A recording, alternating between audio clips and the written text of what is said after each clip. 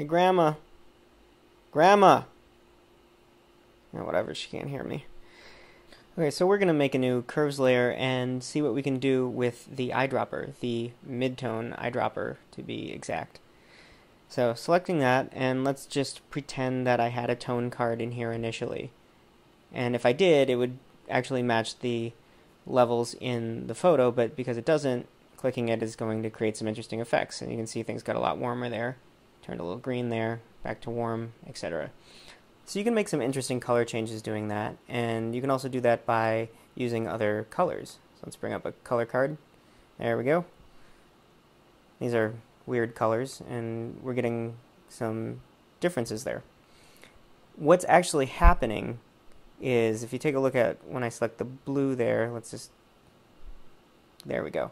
Okay, so now we're getting a little bit more back to normal. When we use the eyedropper, it's looking for a neutral gray point.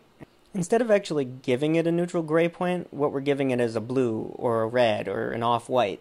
And so what it does when it gets that color is it says, oh, this is supposed to be gray, so I'm just going to try to neutralize that color to make it neutral gray. And that's why it ends up getting warmer when you give it a cool color and vice versa. So you can take that effect that you had, make your adjustments and curves to make it a little bit more to your taste, and then you have a photo with some decent color correction with very little work.